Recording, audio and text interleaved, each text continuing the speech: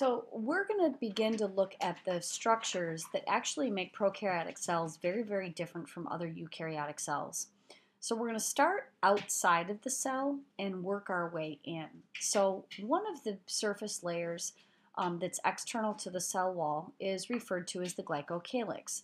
It's a gel-like layer made out of sugars, and it can be found in two different versions.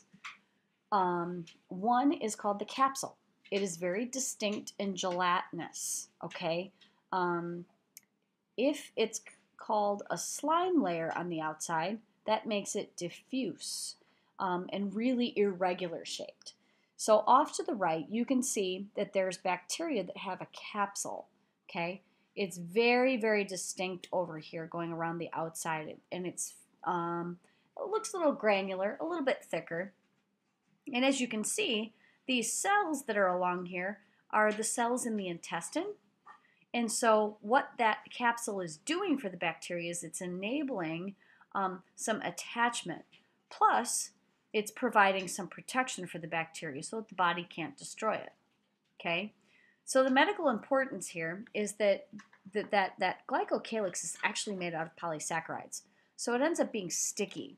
This is also what creates that biofilm on the surface of your teeth, and as well as helps it avoid white blood cells. So external to the cell is, in some cases, flagella, right? Those long microtubule type structures, long filament type structures that help for movement. And the attachment point is through what's called the basal body and a hook. And so when we look at the diagram off to the right over here, this is the hook itself. Notice how it's curved at a right angle, okay? Then it has the basal body, which is embedded pieces of protein throughout both the outer cell wall, the peptidoglycan, as well as the cell membrane, okay? Now, the way this works is this actually whips around in a circle, creating more of a airplane propeller motion, if you will.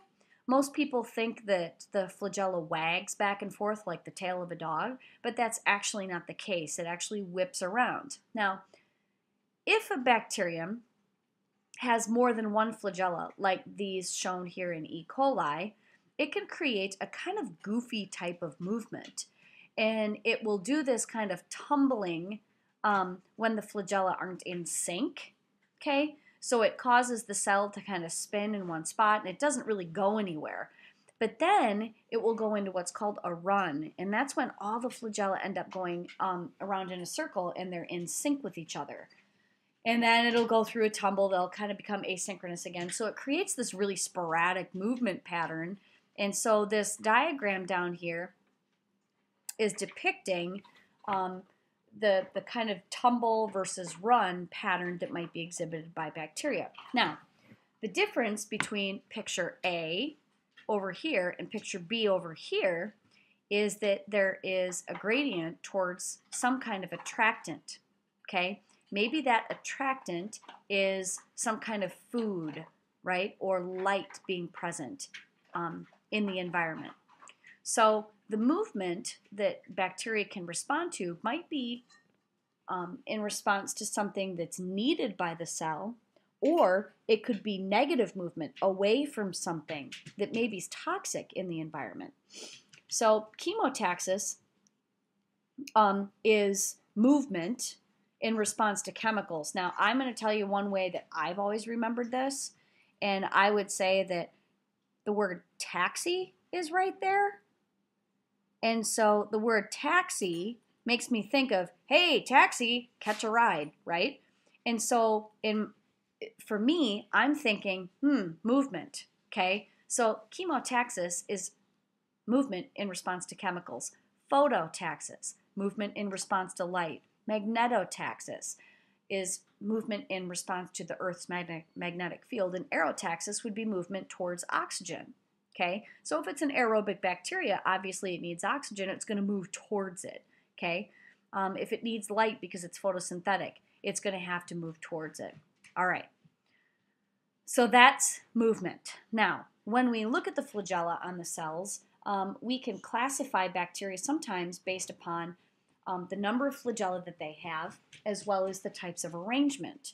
So if there's a single flagellum, it's considered monotrichous. Okay, trichous refers to the flagellar arrangement on the cell. So mono meaning one, or sometimes they call it polar flagellum. All right, and that's where we see just a single flagellum at one end of the cell. Peritrichous is when there are many flagellums surrounding the entire cell. They go all the way around the perimeter, okay, of the cell. And so, oops, here, with this one up here, right, peri, I can't move my mouse very good, and up here, mono, wow, it's not wanting to move, I'm not using a mouse pad. And so, with this one, LOFO, I don't really have a good way for you to remember this one, but LOFO is where there's a tuft of flagella at one end of the cell. And then amphi is when you have flagella at opposite ends of the cell, almost like opposite poles. And I like to wave my hands back and forth, kind of right versus left, right versus left. And then that's basically indicating that the flagella are at opposite ends of the cell. So which pictures at the right demonstrate the terms up above? What would you call picture A up here? Okay. Hopefully you recognize that that one is peritrichous. How about this one? Bacillus, single flagellum. That one's a monotrichous or polar flagellum. Awesome. Uh-oh, lost my, can't figure out how to get off my pointer options here. Get rid of that.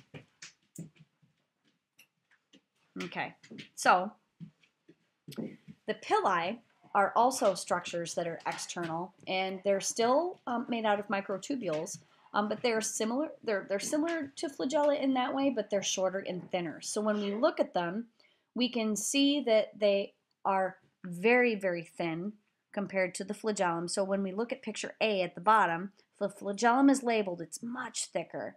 Okay, then there's the tiny pili.